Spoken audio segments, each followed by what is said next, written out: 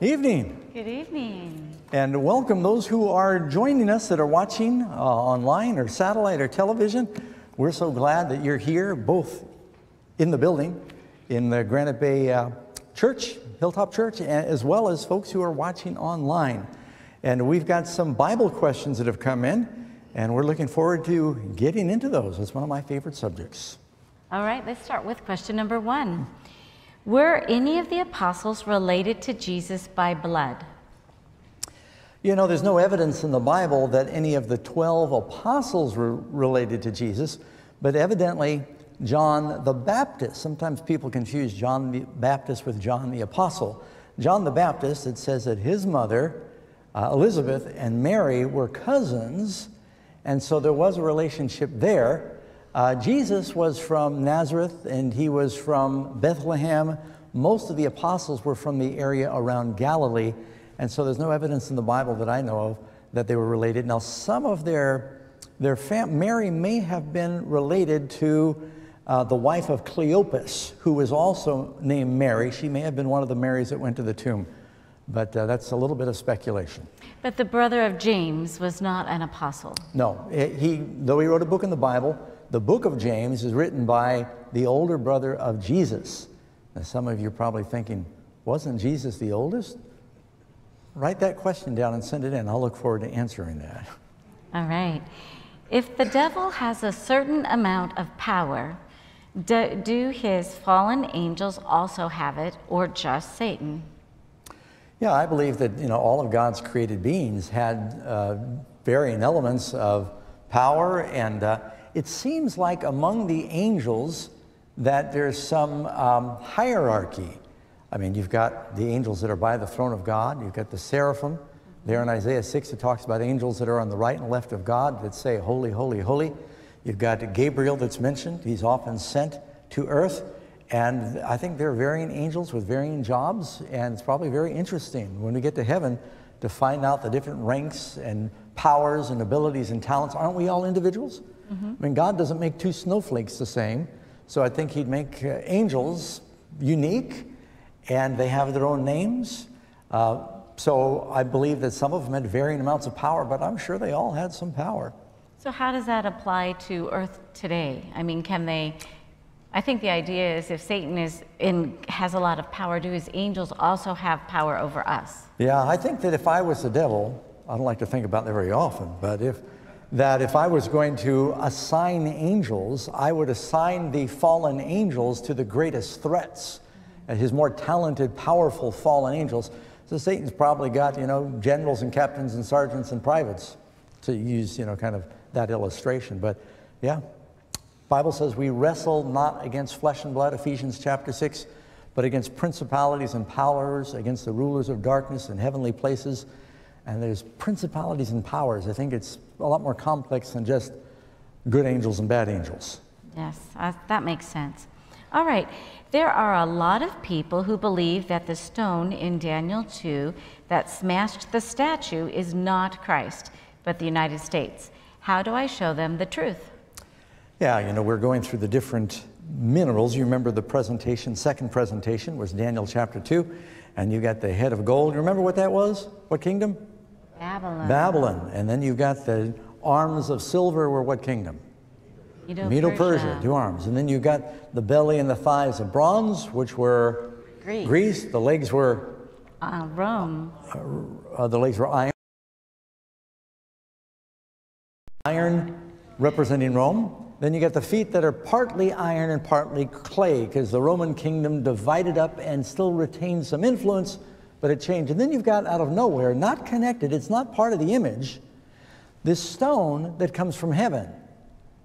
And some are saying, they're figuring, well, you're going through all these different worldly powers. The last mineral, the stone, would be another worldly power. No, it's very different. It's very different in that it comes and destroys the idol, strikes it on its feet, and it becomes a great mountain and fills the whole earth. It lasts forever. America is not the final eternal empire. Mm-hmm. And so it's talking about Christ's kingdom that will overcome all of these kingdoms. The idolatry is bad. Stone, the rock of ages, that's a symbol for Christ. And so, no, the stone is not America. It represents Christ's kingdom coming and Jesus destroying all of these other worldly empires. Because America is not going to last forever. No, I don't think we're going to last as long as Rome. No. The way we're going. All right. Where does China fit in Bible prophecy? Hey, good question. You know, I don't know that there's a specific prophecy you're going to find in Daniel and Revelation that says, you know, and then this kingdom that was really China.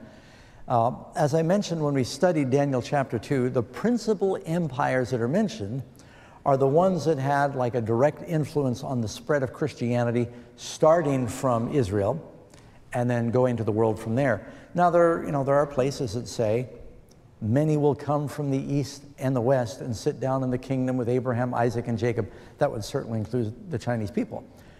Karen and I have been to China, and you know, had a wonderful experience there with many lovely Christians. I understand there may be more practicing Christians now in China than the United States. And they've got so many, 1.4 billion people there. But a lot of underground churches, they're going through a certain amount of persecution right now. And if you know of a prophecy that specifically mentions China, then yeah, let us know. I don't know of any right now. What does Revelation 1:7 mean when it says that those who pierced Jesus will see him coming? Yeah, behold, he comes in the clouds, and every eye shall see him, and those also who pierced him. And it says, well, if the dead in Christ rise first and the wicked don't rise until the 1,000 years are up, how can those who pierced Jesus or who were involved in the crucifixion see him coming? And, you know, Jesus, when he was being tried, he told Caiaphas, the high priest, hereafter you will see the Son of Man coming on the right hand of power. And they go, well, how is Caiaphas going to see the Lord come? How are those who pierced him going to see him come? And, you know, many Bible scholars believe that there's going to be sort of a special resurrection of the people that were directly involved in the crucifixion and the execution of Jesus. And they're going to see him come in power, the one that they denied. And so you'll maybe have some of the guards and others that were involved in crucifying him, those who tried him, they'll be brought up to see it. So it's a good catch that you spotted that verse. Why was David called a man after God's own heart? You know, it's interesting. There's a lot of people in the Bible who are named Joseph, and you've got other people in the Bible who are named, you know, Eliezer, and several Johns in the Bible. There's only one David in all the Bible, so it's hard to confuse who you're talking about. The Bible tells us that David was a man after God's own heart. And when God sent Samuel the prophet to go into Bethlehem to anoint someone to replace King Saul, to be the new king, and he got the sons of Jesse all gathered there, and they brought 7 out of the 8 sons of Jesse, and they stood before Samuel. And Samuel looked at one that was tall, dark, and handsome, and he said, surely the anointed of the Lord, the king of the Lord, this must be him. And the Lord said, do not look on his outward appearance. God does not look on the outside the way man does. God looks upon the heart. And he looked over Jesse's sons and he said, I don't see here the one I'm supposed to anoint. These your sons? He said, oh yeah, we got the daydreamer. He's still out with the sheep. He said, you better call him. And David was brought. And the Lord said to Samuel, this is the one, arise and anoint him. He is the one who's going to be king. David is one of the most unique personalities in the Bible, in history. Very rarely do you find somebody that can go from raising sheep and yet they become a literary genius. You know, there's like 80 Psalms that are written by David, a musician, a warrior, an architect, an administrator. I mean, David just had such an interesting personality, but the most important thing that made David unique, in spite of his power, he knew how to be merciful. When someone was cursing him, one of his soldiers said, let me go cut off his head. David said, no, let him curse, I probably need it. Not too many kings would do that back then. And when David was being hunted by King Saul, and David had a chance to execute King Saul, the Bible tells us that one of David's soldiers said, let me pin him to the ground. David said, no, I cannot lift up my hand against the Lord's anointed. He said, let the Lord take care of this. I'm not going to avenge myself. David was a merciful person. And then other kings, when they would come into power, if they displaced another king, they'd wipe out all of their descendants so there'd be no competition. When David became king, he called in the grandson of King Saul, Mephibosheth, who thought that he was going to be executed. And David said, from now on, you're going to eat at my table, and I'll take care of you. He was a merciful king, very just, but he also knew how to exact punishment on those that were deserving. Yeah, a lot like Christ in many ways. Although he wasn't perfect, and he had to repent. I didn't want to talk about that right now, but he had a couple of big, of course, as we all do. But for the most part, David was an extremely godly man. He had that major sin with Bathsheba and Uriah. He did not do very well as a father managing his kids, off and off fighting wars. And then he got proud once and numbered Israel, thinking he could trust in how big the army was instead of trusting God, and a plague went through the land. Those are kind of the three big areas where you see David failed. But that gives us hope. David was human, and God said he was a man after his own heart. We want to have the heart and mind of Jesus also. Amen? Amen. How can Jesus and the Holy Spirit be God and still different persons? Yeah, well, it's pretty clear. If you read the Gospel of John, we don't have time to read them all now, but you go from chapter 14 through chapter 17, Christ makes it pretty clear that he is not one and the same with the Holy Spirit, in that he said, it's expedient for you that I go away, that the Holy Spirit might come, and we pray to the Father through the Spirit in Jesus' name.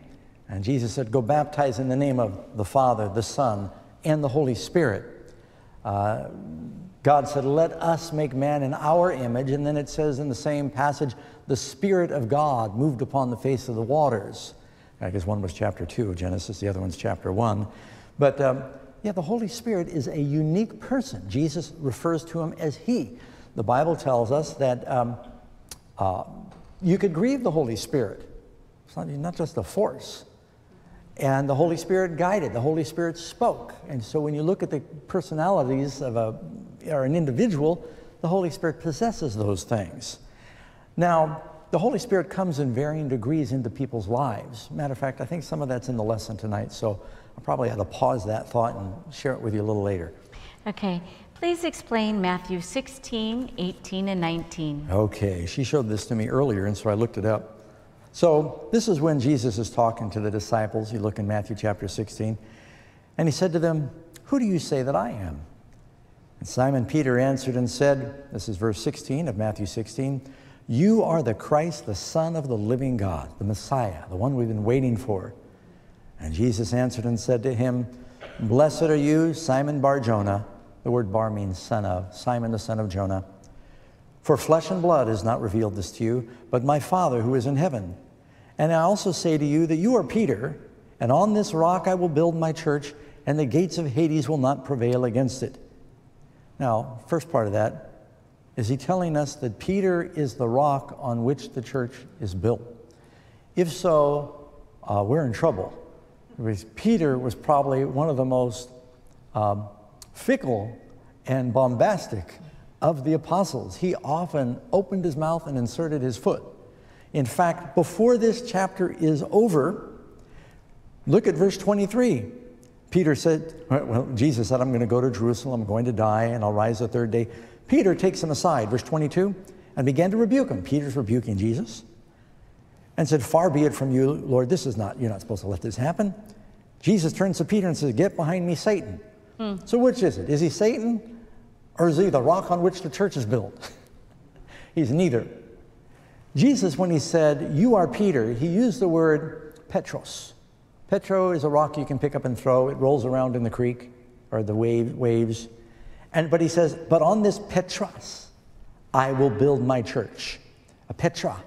And that is a rock of immense proportion. You picture Half Dome, picture the Prudential Rock, picture the gates of Hercules.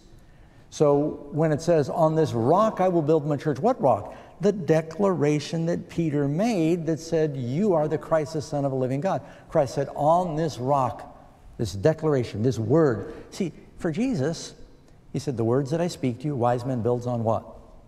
Rock. The words are compared to rock. On this foundation stone, I will build my church. That declaration of Peter is the rock on which the church is built. The church is not built on Peter.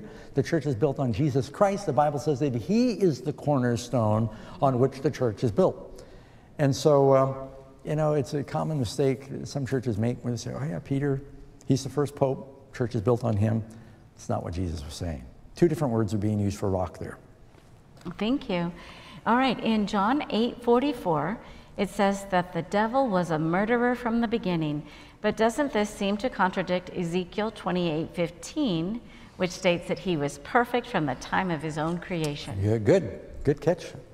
Yeah, we did say in the lesson that, well, it's not us, it's the Bible says in Ezekiel 28 that thou wast perfect in all thy ways from the day that thou wast created until iniquity was found in thee.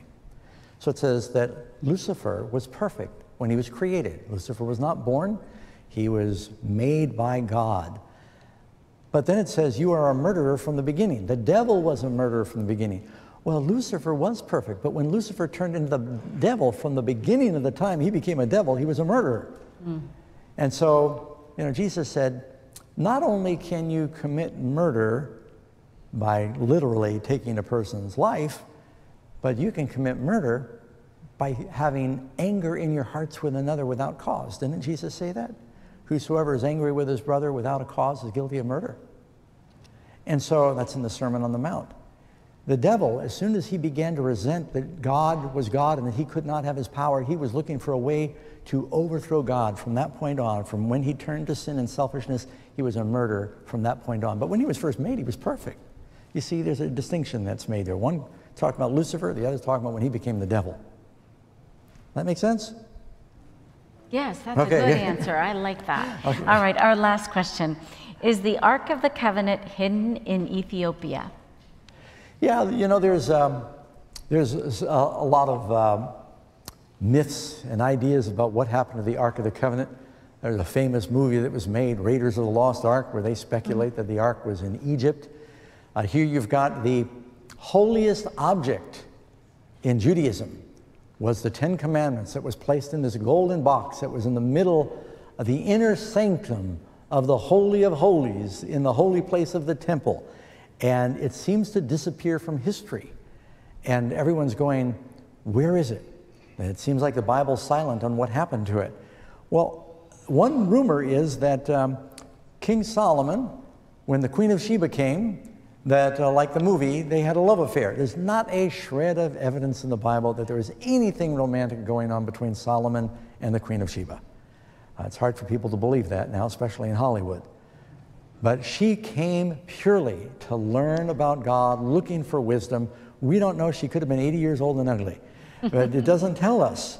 And so, but everybody's kind of created this into some romance, and then she had a baby, and Solomon wanted to show love for the baby and recognize her kingdom, and he gave the Ark of the Covenant, pulled it out from under the priests, and sent it to Ethiopia. Don't you think that there'd be something in the Bible about that? It's not in the Bible, it's a legend. The Bible tells us in Chronicles, I think I put a note in there. Yeah, 2 Chronicles 35, verse 1 through 6, talks about Josiah, our king. King Josiah, one of the last kings before they were conquered by Nebuchadnezzar. The ark is still in the temple. He specifically mentions the ark, that it's to be placed back in the holy place. This is hundreds of years after Solomon died. It's still in the temple. During the time of Hezekiah, the ark is still in the temple. Now, what did happen to the ark?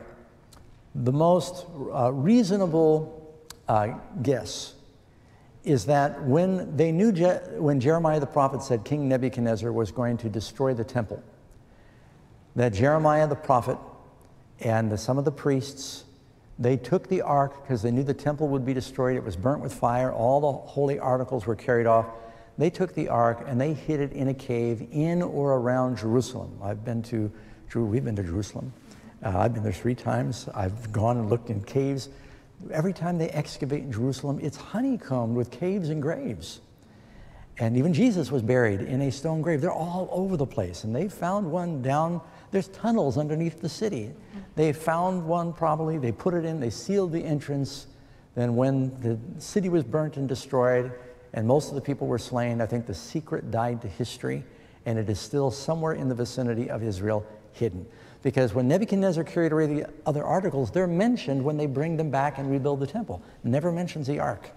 It sort of disappeared. I think it's because they had hidden their national treasure. The ark had been conquered and captured once by the Philistines. Israel was determined to never let it be captured again by a pagan power. And that's what I think happened. All right. It'd be really something if they found it, huh? It would be. Good evening, friends. Welcome to the Panorama of Prophecy.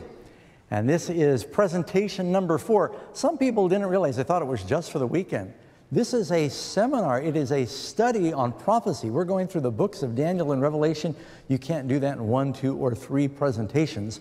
And so when is our next meeting? Let me just check. Tomorrow night.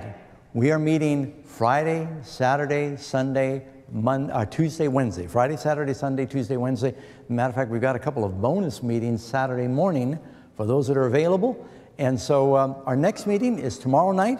And we've got a great study that's going to be talking about Revelation chapter 21 and 22. And that's talking about heaven. And I think you're going to find it very exciting. And then our meeting after that, we're going to talk about the issue that divides the world on Friday night. And I'll be sharing my testimony and talking about the Word of God written in stone on Saturday morning. And we've got another great presentation on bricks without straw on Saturday night, another presentation Sunday. So just keep coming. We're going to be going through subjects like, well, the best is yet to come. If you were going to miss anything, you should have missed the other meetings. I mean, we're going to start getting into some really good industrial strength Bible study, talking about things like not only the second coming, the millennium, Armageddon. Going to be talking about the beast, the mark of the beast, the seal of God, angels, and all kinds of great information. Tonight's presentation is among the most important, and it's dealing with the subject of the supreme sacrifice. And when you study the Bible, you can see one of the great heroes in the Bible is the patriarch Abraham. And the Jews say Abraham is our father. He's not only the father of the Jews, but Christians, Muslims, they all look to Abraham, this great man of faith. And the Bible tells us that he was a man who trusted the Lord, lived by faith, wasn't perfect. It records some of his mistakes, but he prevailed and became a great overcomer.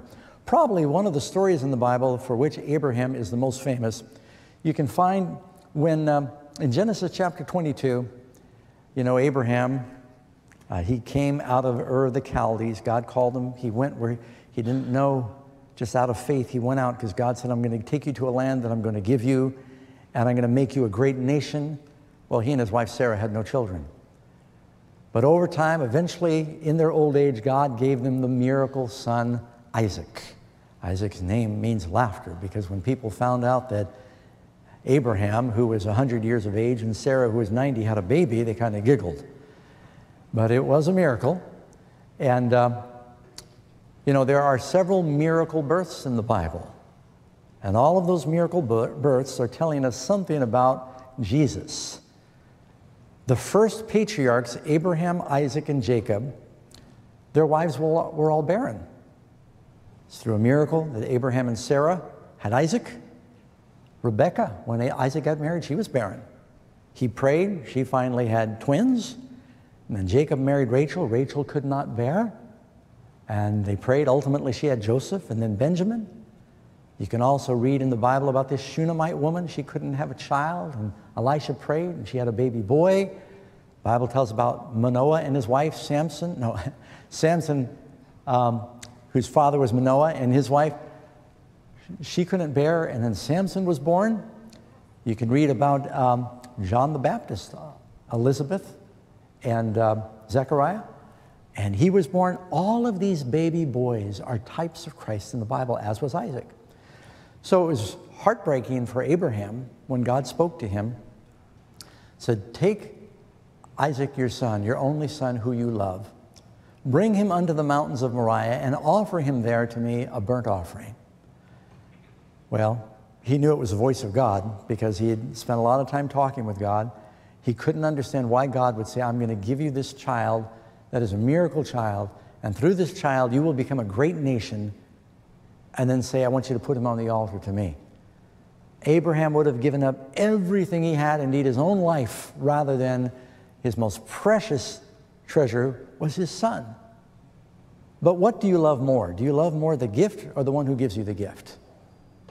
He decided he would love God and trust God more. God is the ultimate giver. He said, Lord, you've given. If you want him back, I'll do that. He didn't wake up Sarah. It probably would have been a protest. And he took Isaac and a few servants. They got a bundle of wood, and they made the trip, 3-day journey to the mountains of Moriah.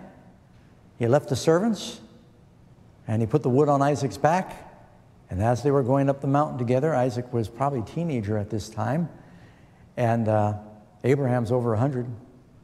And Isaac's thinking, and he's gone to sacrifice with his father before, and there's some basic elements, you know. You need the wood, and you need what it takes to make the fire, and you need the sacrifice. He said, Father, curiosity couldn't be subdued any longer, said, I see we've got the wood, and we have what it takes to make the fire, but where is the lamb? And Abraham said, my son, God will provide himself a lamb. They got to the top of the mountain. By the way, it was 3.5-day journey to the top of the mountain. A day in Bible prophecy is like a year. 3.5 years is how long Jesus ministered before he died on the cross on Mount Calvary. They got to the top, and Abraham broke the news to his son. He says, God's given me a pretty tough assignment. And Isaac, he could have outrun his father. He could have fought free. He submitted to his father. Talk about trust in your father. You see that same trust in Jesus. He was a willing sacrifice like Christ.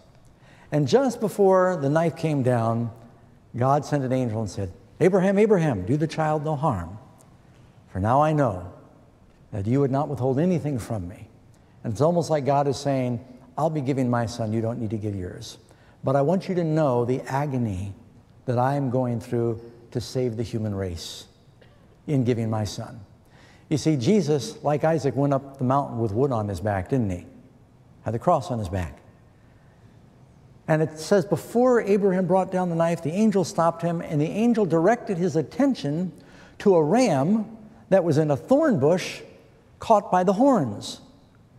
A ram with a crown of thorns took the sacrifice. This is what you call an allegory or historical that explains the plan of salvation. That whole scenario, that whole story with Abraham is really telling us about Jesus. Tonight we're going to be talking about what the prophecies have to say about Jesus. Is Jesus the only way to be saved? And the importance of eternal life? And what is salvation? Well, before we get to that, as our custom is, we're going to go out on the street and find out what do people have to say about some of these issues.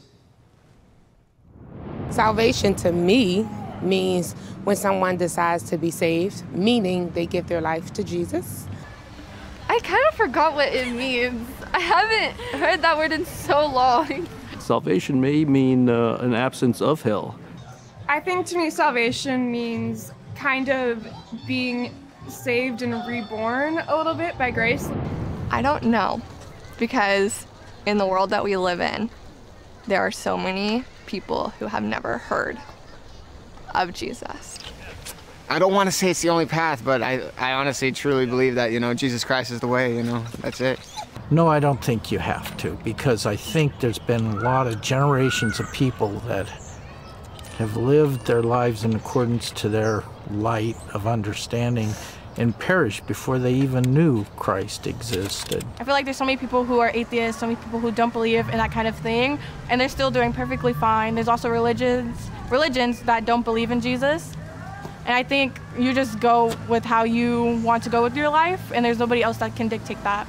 The way I read Jesus' teaching is that salvation is open to all, but that's probably not what my pastor would approve of either.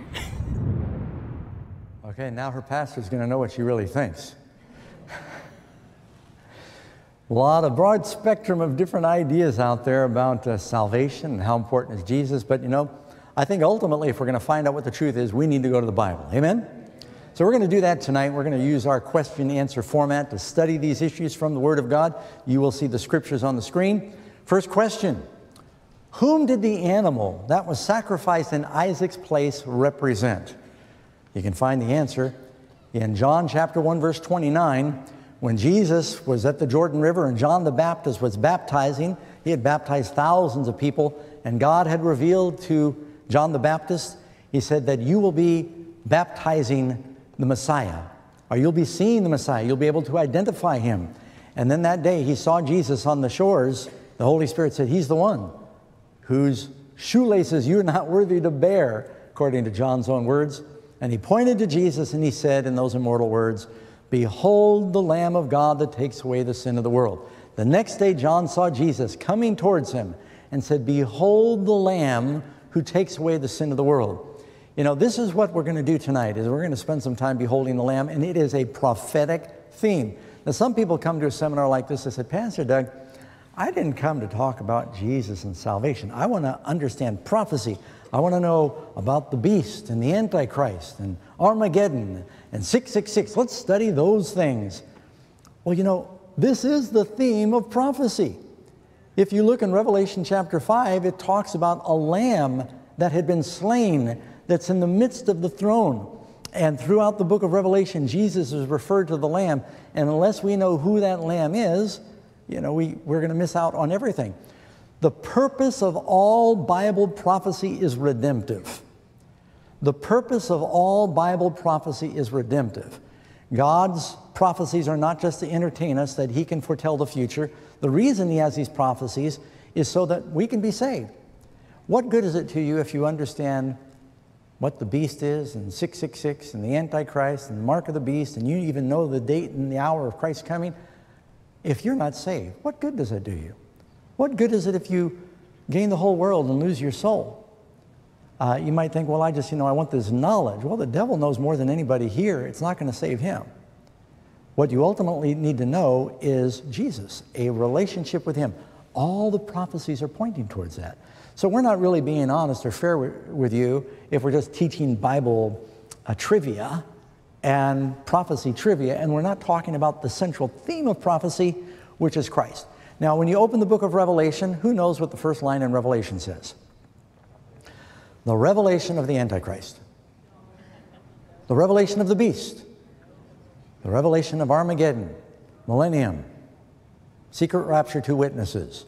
They're all in the book, but that's not what it's talking about. It's the revelation of Jesus Christ. And in the first chapter, Jesus appears. And he's being revealed in these prophecies. So you can't really study Bible prophecy without looking at the very core focus. The central theme of all Bible prophecy is salvation. All right, question number 2. Why was it necessary for Jesus to die? You read in Romans chapter 3, verse 23, for all have sinned. Everybody sinned.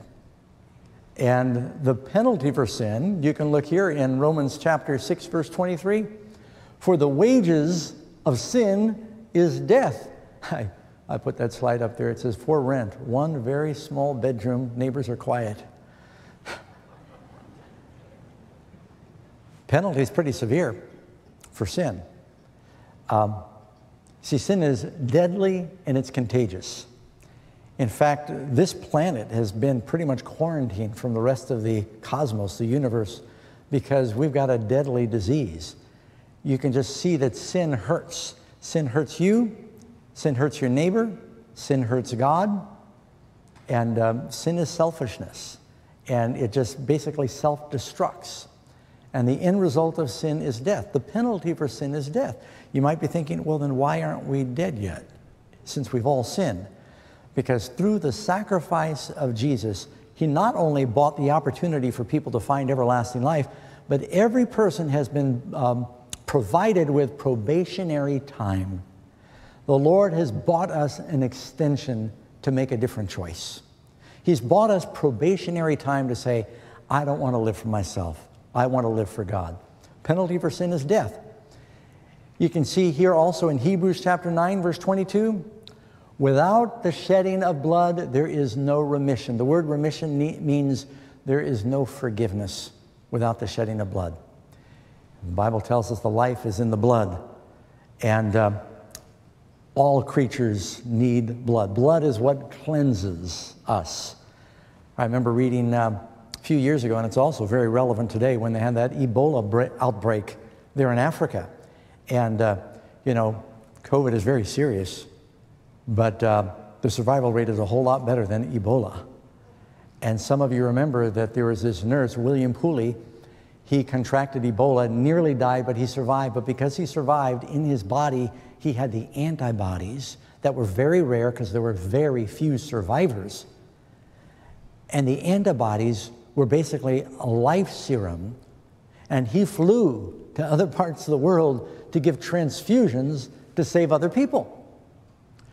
Who knows what the first miracle of Jesus was?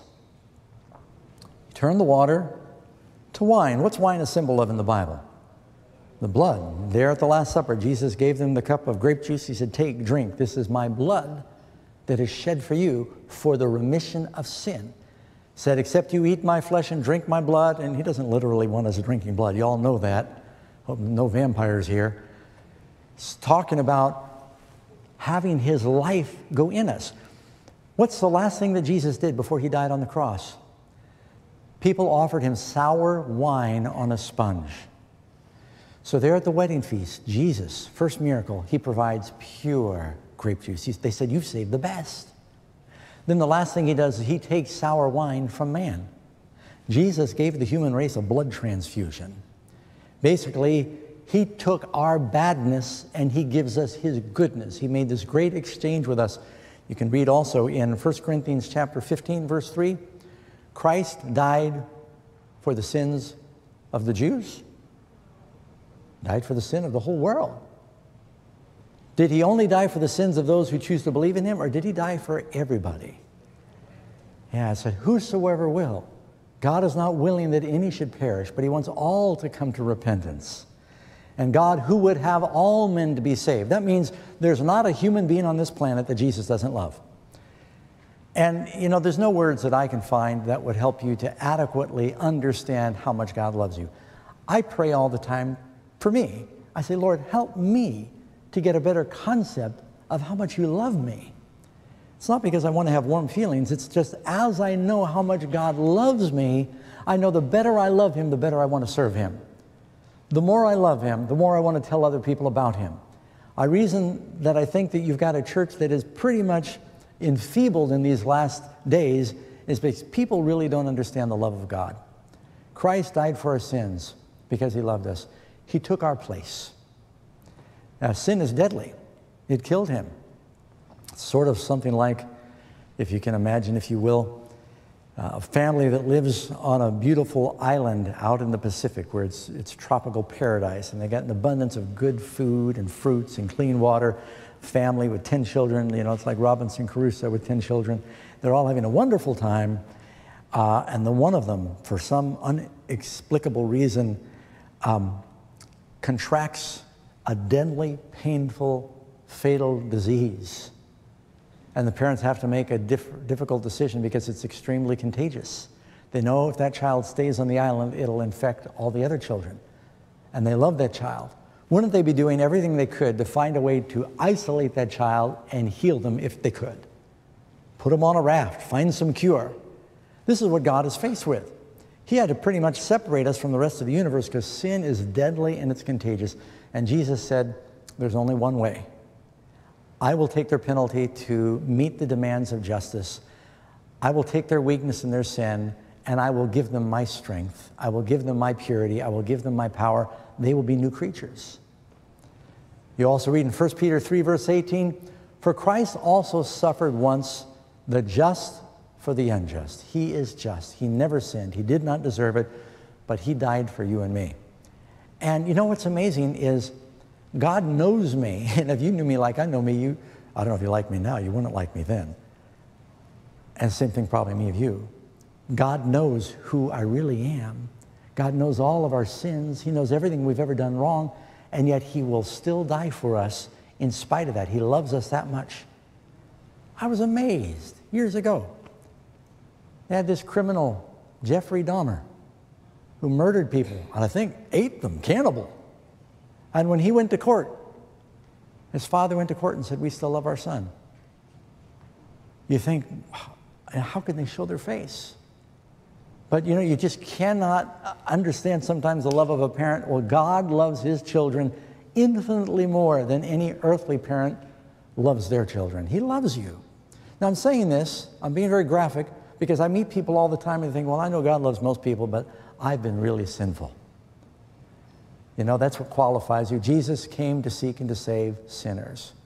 And you are not a better sinner than God is a Savior. So whatever your sins might be, the Lord wants to save you. So what is this great plan of salvation called? It says in Revelation 14:6, I told you this is a prophecy subject, having the everlasting gospel. This is our study tonight. What is the everlasting gospel? The word gospel means good news. Having the everlasting gospel to preach to those who dwell on the earth. You read in Revelation chapter 14, where this passage comes from, that in the last days, just before Christ comes, in chapter 14, Jesus is pictured coming in the clouds to harvest the earth. And just before he comes, there's pictured these angels flying in heaven with these messages, and they're giving them with a loud voice. And one of those messages is, this angel's got the everlasting gospel to preach unto those who dwell upon the earth. You know, this is being fulfilled tonight. God is giving this message around the world, and I'm just one of thousands of preachers that are doing it, but we're sharing the gospel truth. People are being called. And you know what's really exciting?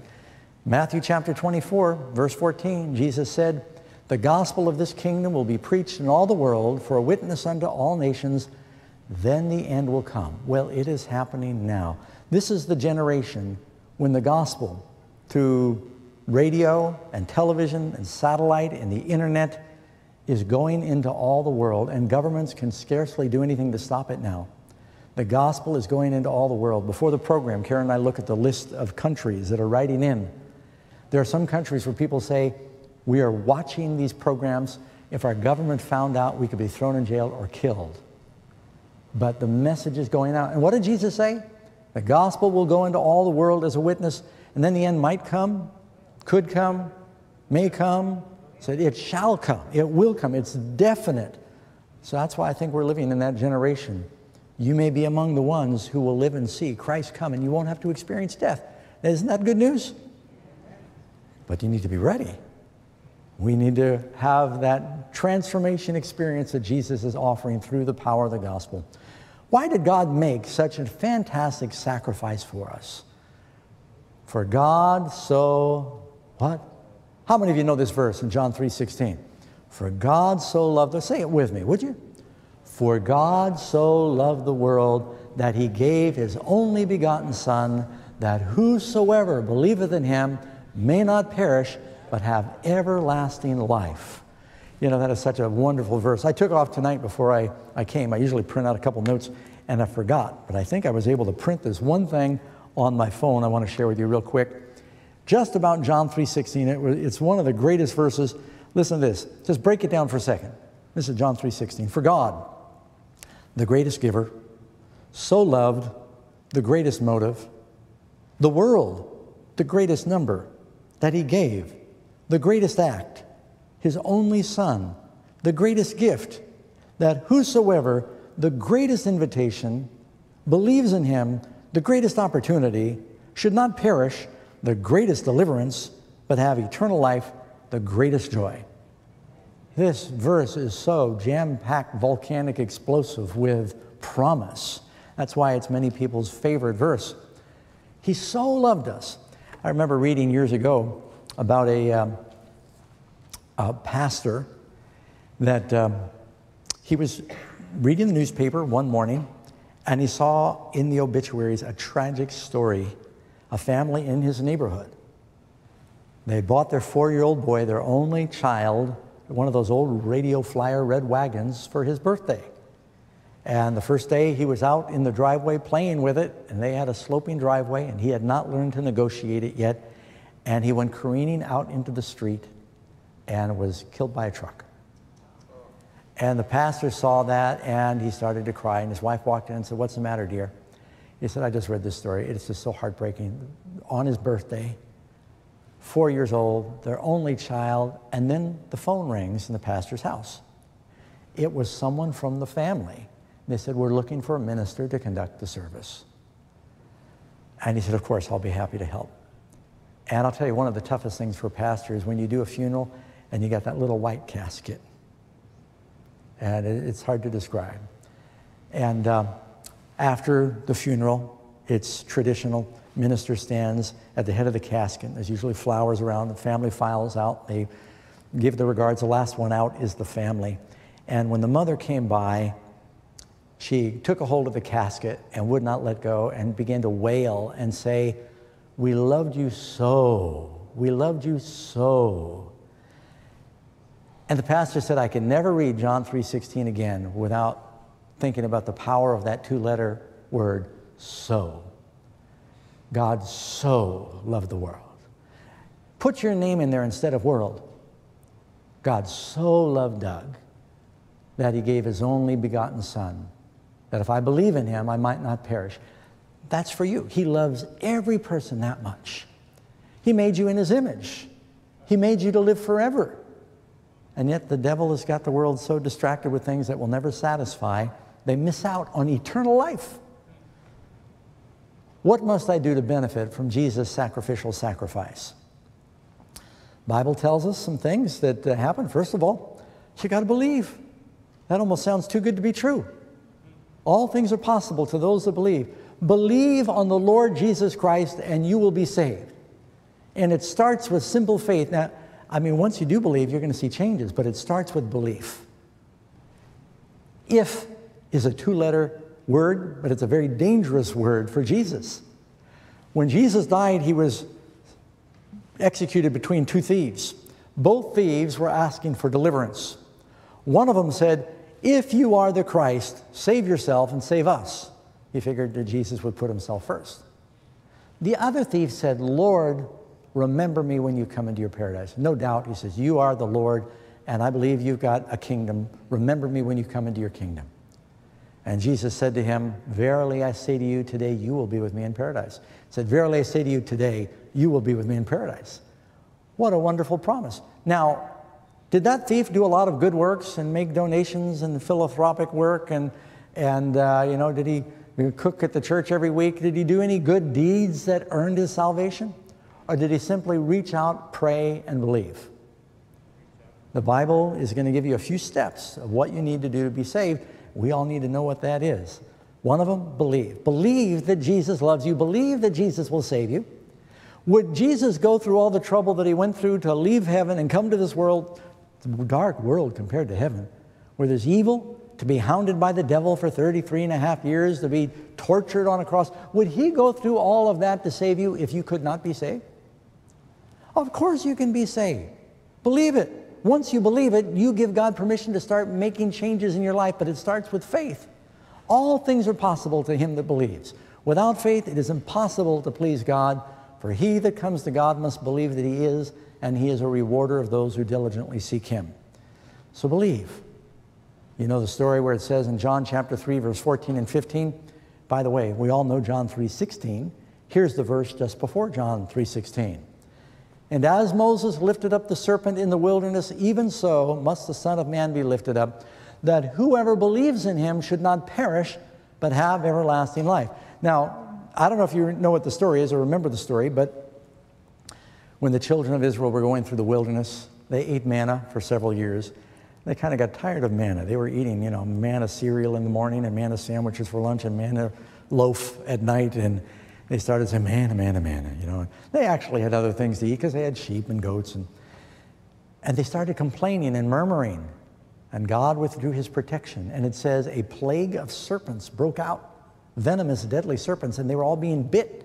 Every morning they'd get up and they'd put on their moccasins, and there'd be a snake in their boot, and they're all getting bit, and they were dying. And God told Moses, as the people came to Moses, said, "We've sinned, forgive us, pray to God for us." God said, "Moses, I want you to make a bronze serpent, put it up on a pole, on a staff, lift it up. Whoever looks at that serpent on the pole will be healed." And a lot of people have wondered, why would looking at a snake up on a stick, isn't a snake a symbol of the devil? Yeah. But what does a snake on a stick mean? Now, friends, I've got an insight into that I think will really help. I used to live up in the mountains in a cave. I lived in the desert. We had rattlesnakes everywhere. And I had a snake stick. Shepherds are familiar with this. When you kill a snake, you don't reach over and pick it up, because a lot of times you think they're mortally wounded until you grab them. They're extremely tenacious, and they will spin around and bite you. When you're going to move a venomous serpent that you've clobbered, you do not pick it up with your hand. When the Hebrews, shepherds, they all had staffs. They were going through the wilderness. They'd see a venomous serpent, they'd clobber it. I did it with a broomstick not too long ago up in the hills. Picked it up with this broomstick, took it out, flung it somewhere safe where nobody would step on it again. A snake on a stick is a symbol of a defeated serpent. Jesus dying on the cross is a symbol of a defeated serpent. In the blood of Christ is the anti-venom for sin by his death. And when we look to Christ on the cross, we realize he lived a sinless life. And he has bought the right to forgive us, because he took everything I deserve and he's offering me everything he deserves.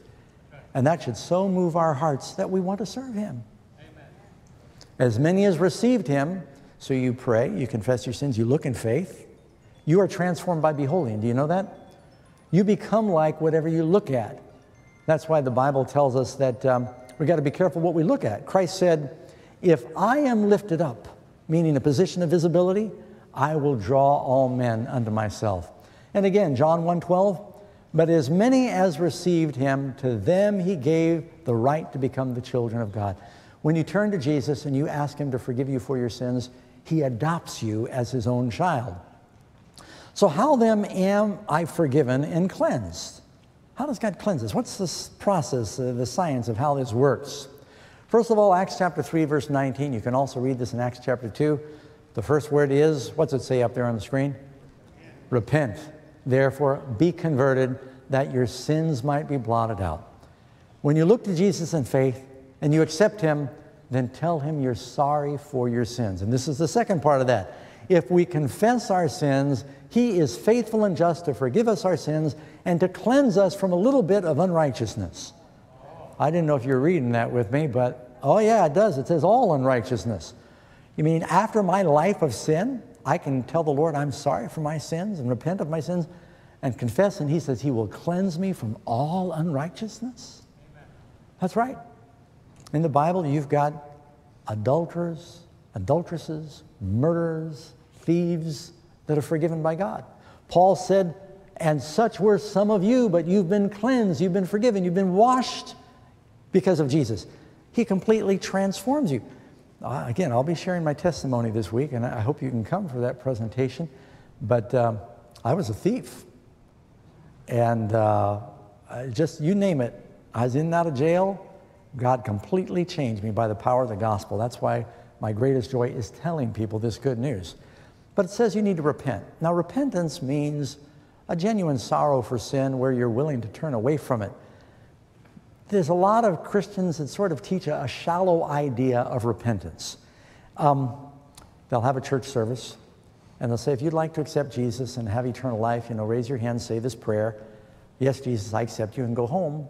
And they kind of pretty much continue living their life. Repentance is where you have a sorrow for your sin, and you genuinely want to be made different. You want to be delivered from your sin. A lot of people have different addictions. You don't want to just be forgiven and continue with your addiction. You want to be saved from your sin, right? What does the Bible say to Mary? Jesus said, or the angel said to Mary, you'll call his name Jesus because he will save people from their sin. He wants to transform you and save you from your sin. Sin is your problem. So we repent. Now, if after the program I try to, you know, I take off my microphone, I go back and I try to greet the people that are coming, and if on my way to the back door I run into you and I knock you down and throw you to the floor and your stuff's scattered everywhere and I say, excuse me, and I keep going, well, it's probably not right. I ought to stop and, you know, help you up and apologize, be a little more thorough. If on the way to the door I bump your elbow with my elbow, I just say, excuse me, I go on my way. The degree of offense dictates how much you apologize. See what I'm saying? So when we say, thank you for salvation, Jesus, and we just walk away, we don't have a concept of what he suffered for our sin. We don't have a concept of what the Father suffered and so loving that he gave his Son. I'm just being frank with you, friends. I think that a lot of Christians have a very superficial, shallow understanding of what it means to be converted. Here's what I recommend. The Bible says part of being a Christian is repenting and confessing your sins. How many of you can remember every sin you've ever committed? You don't have to show your hands. I don't think any of us can.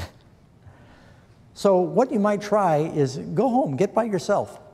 Use the 10 Commandments as a template. You'll find them in Exodus chapter 20. Say, Lord, I'm a sinner. Sin is transgression of the law. I've been dishonest. Forgive me for my lying. That covers a whole category right there, doesn't it? Say, Lord, I'm a murderer. And you think, well, Pastor Doug, I'm not a murderer. If you're angry with your brother without cause, I've thought impure thoughts. The Bible says adultery is not just the act, it's the attitude, right? Most of us have broke all 10 commandments in our hearts. Confess your sins to Him, and He'll give you specific things. Say, Lord, I'm a sinner. Forgive my sins. You think, well, Lord, is there something that I'm not thinking of? Pray that prayer of David. Lord, search me, try me, see if there be any wicked way in me. Lead me in the way everlasting. God will show you things. Oh, yeah, I stole $20 from my sister 20 years ago. I never have mentioned that again. Maybe I should ask forgiveness and give them $20 with interest. Oh, yeah, I borrowed my neighbor's rake 2 years ago. I still have it. Lord, please forgive me. Well, don't just ask for forgiveness. Take the rake back, right? So this is what it means to be a Christian. As far as possible, confess your sins, repent of your sins, and you might need to right some wrongs. You might need to write some letters. Say, Lord, there's people that I've just been really mean to, and I want to ask them to forgive me because now I'm a Christian. I know people that they said, Pastor Doug, I want to accept the Lord. I want my sins forgiven. Got a little issue. I stole some money from my employer. What do? He'll fire me if I tell him. I said, what profit is it if you gain the world and you lose your soul? If you gain a job? I said, be honest and pray about it. And virtually every time somebody has gone in by faith and said to their employer, I need to be honest with you. I stole some money from you, or I took some product, and I've become a Christian, and it's bothering my conscience. I want to return that. Or maybe they can't even return it. They confess it. And most employers will say, wow, eureka, I've got an honest employee. I think I'm going to keep him. And they forgive. But part of being a Christian is not just repentance, it's what you call restoration. It teaches that in the Bible too, but you don't hear too many sermons about that. It's being a new creature, righting wrongs. And you know what? You do that. If you can put that list on the bed and kneel by it and say, Lord, you promised to cleanse me from all unrighteousness. Thank you for cleansing me. And believe. Then throw that list away. Don't anyone press the delete button. Don't let anyone get that list. And you're going to feel such relief and peace in your life when you do that. What is this wonderful conversion experience called? You can read about it there in John 3, verse 7. You must be, what did Jesus say to Nicodemus? You must be born again. What's he talking about when he said you must be born again? It's talking about you become a new person. You get a new beginning. And when you come to Jesus, you get a new start where all of the sins and the mistakes of the past are washed away. Like an innocent baby, you come forth into a new world, and you are adopted into the family of God. God now calls you His son, His daughter, and He will watch over you. It's like, for me, one of the greatest miracles is metamorphosis. How you see this worm turn into this elegant winged creature. What a transformation. That's what happens in conversion. You become a new creature. He changes you. Old things are passed away. All things become new. And you get the innocence of a little baby. Who enters the heart of a Christian, of each born-again Christian? The Bible says, the Spirit of truth. But you know Him, for He dwells with you, and He will be in you. Notice again the emphasis on He. The Holy Spirit will be in you. And every day, I pray for the Holy Spirit. All the time, many times through the day before the program, I'm saying, God, I want your Spirit to be in me. Because He will lead you, He'll guide you, He'll give you wisdom, He'll give you sensitivity about what to say, how to treat people, how to be like Jesus. The Bible calls it being Spirit-led. And in the same way, I believe in the last days, God wants to baptize His people in the Holy Spirit. And I think you're going to see the same kind of outpouring of the Spirit and the miracles that you see in the book of Acts. I think that's going to happen again before the second coming, don't you? Well, how's that going to happen? You know how the disciples received the Holy Spirit in Pentecostal power? is they spent 10 days together praying, confessing their faults, forgiving each other. And when their hearts were emptied, then God could fill them. God wants to fill you with His love, His joy, His abundance, but unfortunately our hearts are so full of the world, there's no room for anything else.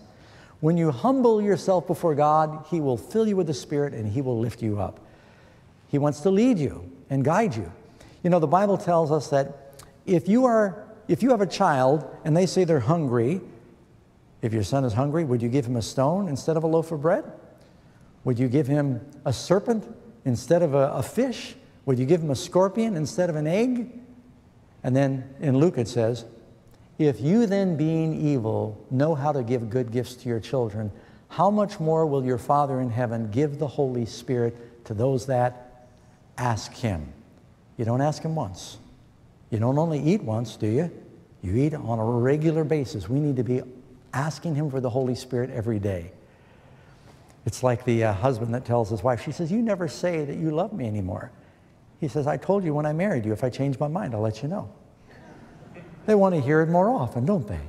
So we need to continue to pray for the Holy Spirit to be in our eyes. The Spirit of truth will be in us. Question 9, when Jesus lives in my heart through the Holy Spirit, what will I do? How are things different? Both to will and to do of His good pleasure. And that's Philippians 2:13. We are going to be daily wanting to seek out what God wants us to do. We're going to be sensitive to God's leading. You're going to start seeing the most amazing miracles happen in your life. When I was a baby Christian, I think I needed a little extra encouragement because I was very cynical. Like John, I'm from New York City, and they got so many schemes there and con artists that when I started reading the Bible, I didn't want to be taken in. So when I was praying, I believed, but the Lord had to just give me some encouragement. And I saw so many miracles happen that proved to me that God is real. And He'll do this for you. So pray for His leading and His will to show you what to do, and He will. You know, we sing that theme song each night, help me to know your will, Lord. The greatest battle is not just knowing God's will, is to have a willingness to do His will. Number 10, why should I be confident that my new birth experience will be successful? Answer, He who has begun a good work in you will complete it until the day of Jesus Christ. This is Philippians 1 verse 6. You know, there's so many people that think that, you know, I've started out, but I'm not seeing much progress. I want God to finish what He started in my life. The Bible promises God is the author and the finisher of your faith. He will finish what He starts in your life if you ask Him. He who begun a good work in you will perform it. Jesus is not a quitter. Some people get discouraged. They say, you know, I came to Jesus, but I had no idea that there was going to be problems afterward. I think pastors do a disservice to people when we make it sound like you come to the altar and you accept Jesus and it's going to be a bed of roses and a bowl of cherries from there on. When the children of Israel escaped the slavery of Egypt, did all of their problems end? They crossed the Red Sea. You can call that baptism. Paul says in 1 Corinthians 10, that's like baptism. They're no longer in the territory of Egypt. They're beginning their journey to the Promised Land, and they rejoiced for a little while, but then they were attacked by the Amalekites. God gave them victory. They went and fought with Joshua, and Joshua led them to victory. They ran out of bread. They got hungry.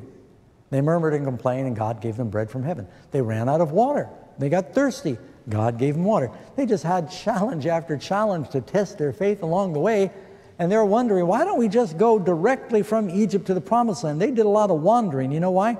They had to go through what you call sanctification. They went through a process of learning to trust God. Now it says in Isaiah, learn to do good. Once you come to the Lord, you have to sort of unlearn everything you learned in the school of the devil, and you've got to learn now what it means to follow the Lord. Do not be discouraged if you fall down a few times in your early walk with Christ. When parents have a baby, they don't expect that baby to pop out and start running a marathon, right? They know that baby's not even going to be able to roll over at first. And it's got to learn to crawl, and it has trouble doing that. They start out doing this little combat crawl like a worm on the ground with their elbows, a shimmy, and then we're so excited when they can roll over. Well, you know, if they're 12 years old and all they can do is roll over, we got a problem, right?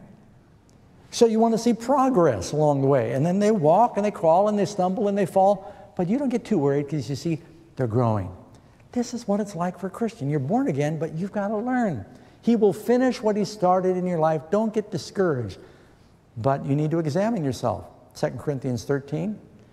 Is there growth? Are you growing closer to the Lord? Why do some people fail in their Christian experience? We're being very honest. And I hope if you got questions on this subject, you'll send them in. We'll do our best to answer them. We have turned everyone to his own way. Even after you accept Christ, you've got that old selfish nature that's in there battling for supremacy. You've got two sides that are sort of at war.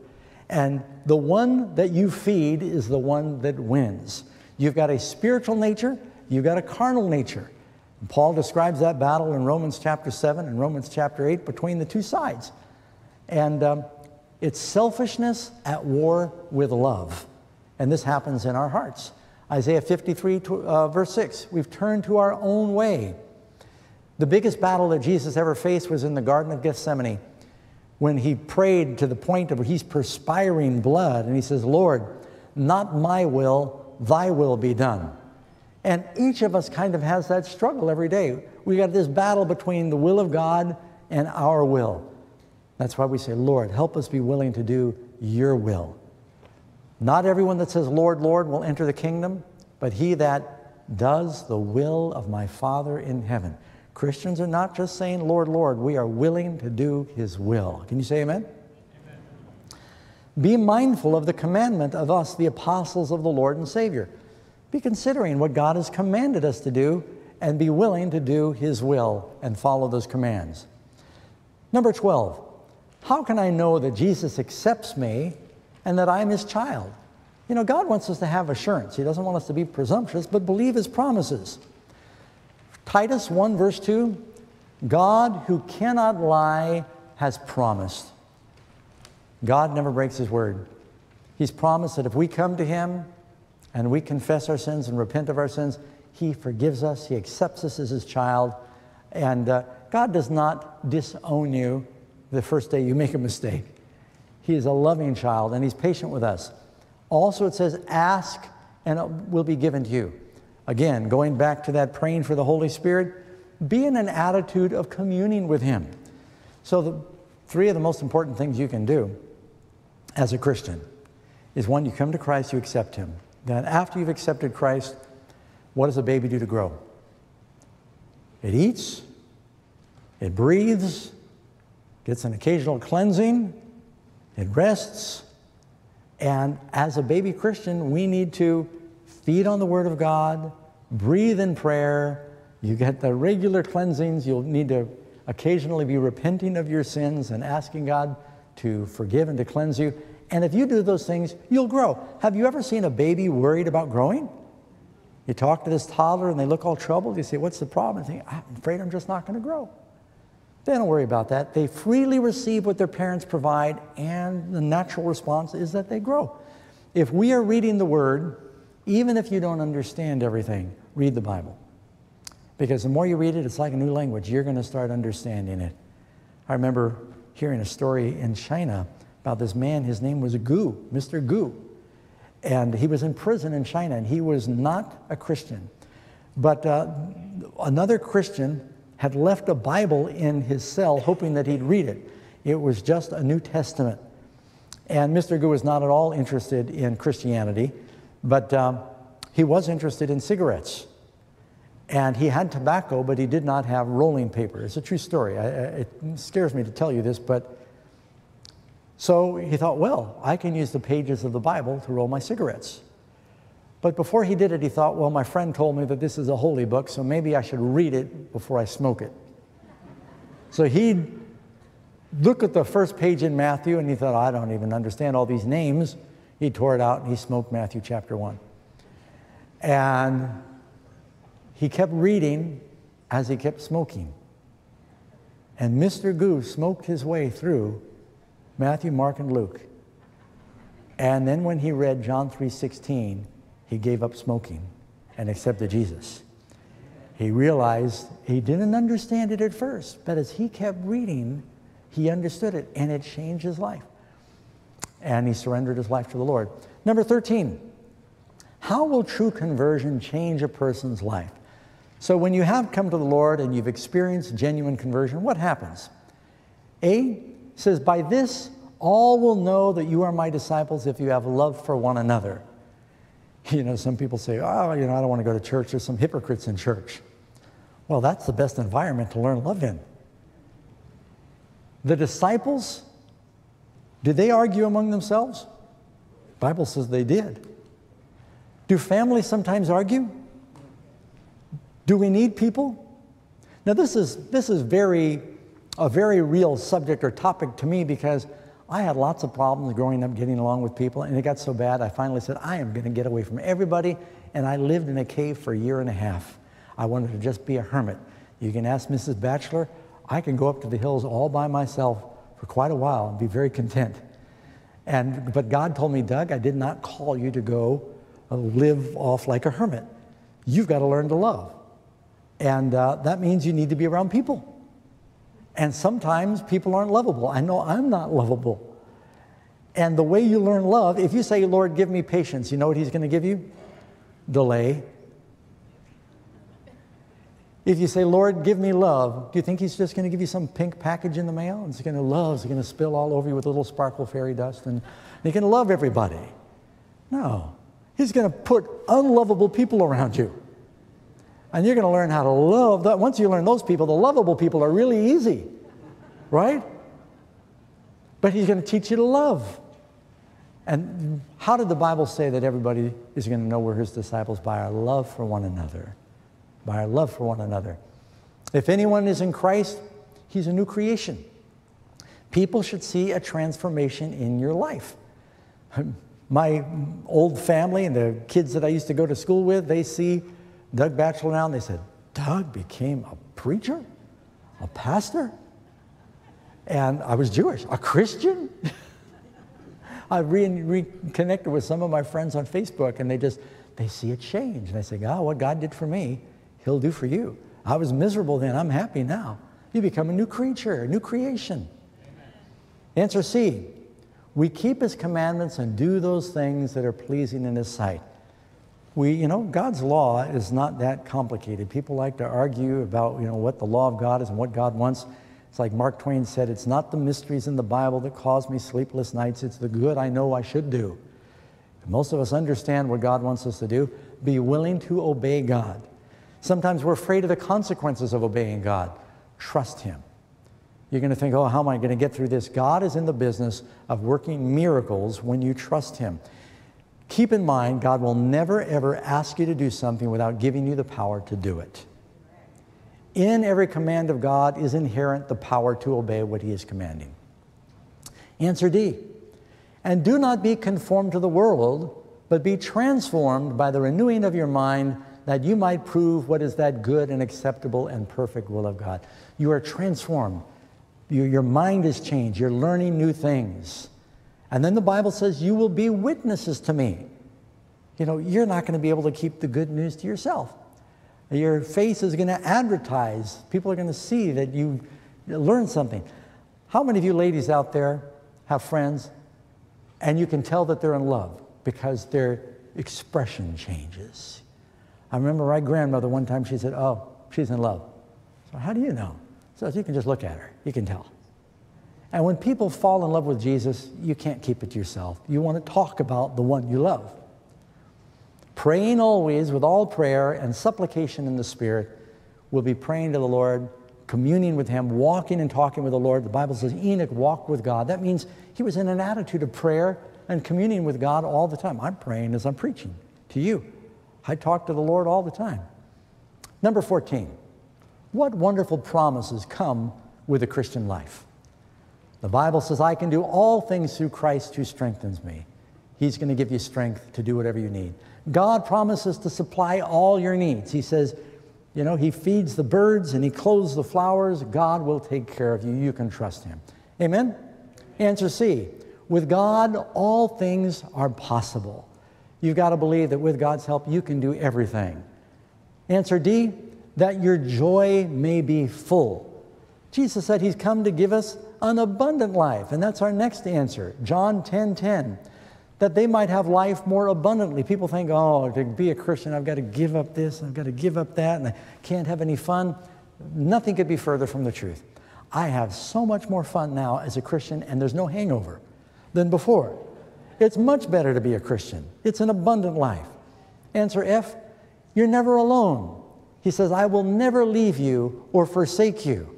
Not only that, because you're never alone and God is with you, you have nothing to fear. Hebrews 13, verse 6, I will not fear what man can do to me. And answer H, he says, my peace I give unto you. God wants to give you that peace, friends. And you know, tonight, I want to give you an opportunity to respond to that. You know, I'd like to invite John to come up at this time. And we have some ushers that have some cards that they're ready to give out. We'll be showing you the information on that card in a little bit. But it's basically an opportunity for you to respond to what you've heard tonight. I'd like to have John sing a verse in this song as the ushers pass out these cards. And I'm going to invite you and you who are watching tonight to make a decision about what you've heard regarding the gospel.